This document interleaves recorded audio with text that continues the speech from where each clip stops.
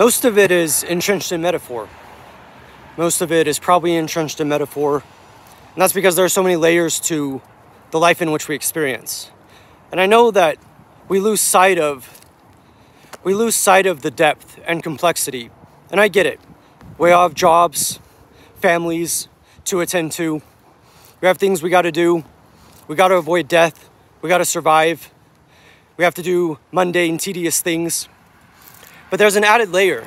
And the layer doesn't even necessarily have to be beautiful in and of itself. But it's definitely there. A layer of complexity. A layer of abstraction, or multiple layers and levels of abstraction. And that's why I say most of it is probably metaphor. And the reason why I think this is important is because we lose sight of the metaphor that is everywhere. In everything. The deeper layers that exist that we ignore at our own peril. I think of the show Mr. Robot, which I feel like I have an affinity for because of the way in which it taught me about the different layers of my mind. The way in which it dove and delved into the unconscious mind. The way that show did. And how powerful that honestly is to think about, because I had my own levels of dissociation in my own past, where it's like I almost became a different person. And it was because the unconscious mind was representing all of these added layers. And so when I watched Mr. Robot multiple times, I realized there were so many other layers, levels and layers in which I was missing because I couldn't put a name to it, I couldn't put a word to it. And I feel the same way when I'm reading a good book, when I'm looking at language as a metaphor, not just a means of communication or symbols, but literally a metaphor in and of itself. The added layers of abstraction, the layers that are here. And I bring this up because metaphor really is entrenched not just in the world, but in my own life. And I also entrench metaphor in my own mindset. And the reason is because I think there's so much there to unpack and to explore. The metaphors don't have to be spiritual, though they can be.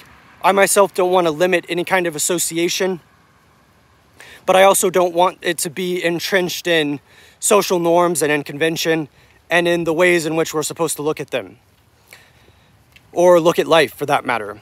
And so the reason why I mention this is like, with watching Mr. Robot or thinking about a good book, something that I'm reading, there are all these layers and metaphors that I want to untangle and that I want to explore. And it's super fun trying to figure that out. Super fun trying to figure out what the layers are and what they indicate. And I think probably the big way of describing this is like, I don't think that anything that we do in life is arbitrary. It becomes that way because it becomes mundane and ordinary and routine. And so we miss the connotations and the associations and the depth that's there. But I also look at it as like, life is not superficial. Obviously, we get caught up in the superficiality of it because that's what we experience. But there's so much more to it than you would expect, and something that I think is so often ignored. And the reason why I think it's ignored is because we don't really know what to do with it in the first place. We're scared of it. We're wanting to limit it. We're wanting to limit what's true. We're wanting to believe things that are ready-made and easier to believe instead of delving into the unknown territories of life, the unknown regions. And I think about it because I think if I was going to phrase it in a quick, concise summary, I would say that the meaning is everywhere and that everything that we do is not arbitrary because there is this deeper layer of abstraction or metaphor underlying everything. And because those things are there, we want to pay attention to them. We don't want to ignore them. They're there and they can show us amazing things. And we want to be able to acknowledge them. Because if we don't acknowledge them, then we miss the whole point of what life is about and what makes life so beautiful.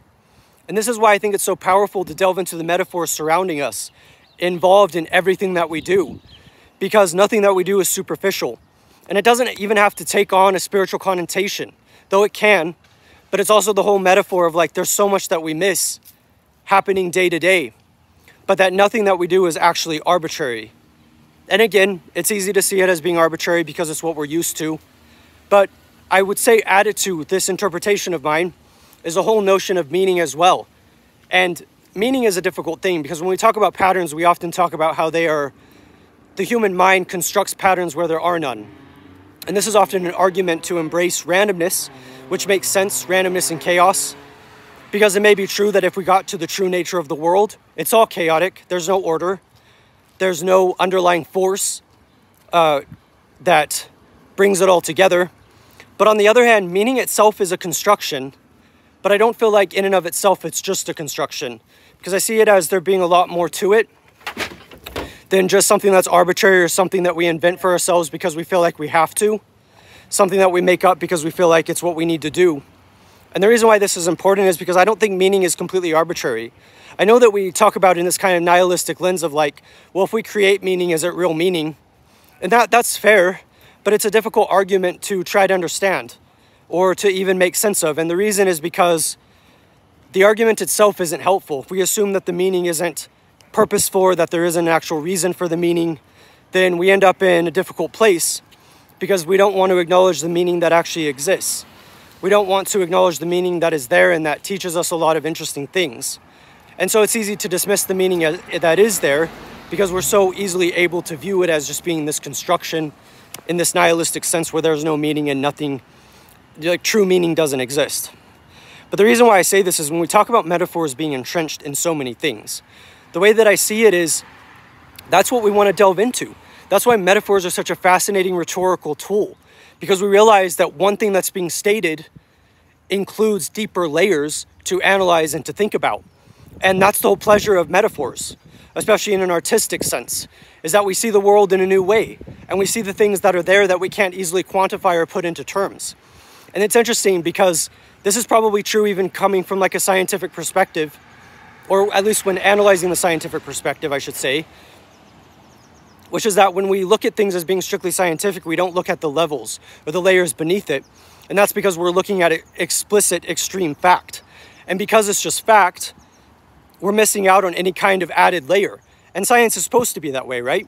Because obviously it's not a bad thing. We're trying to capture the facts of the world.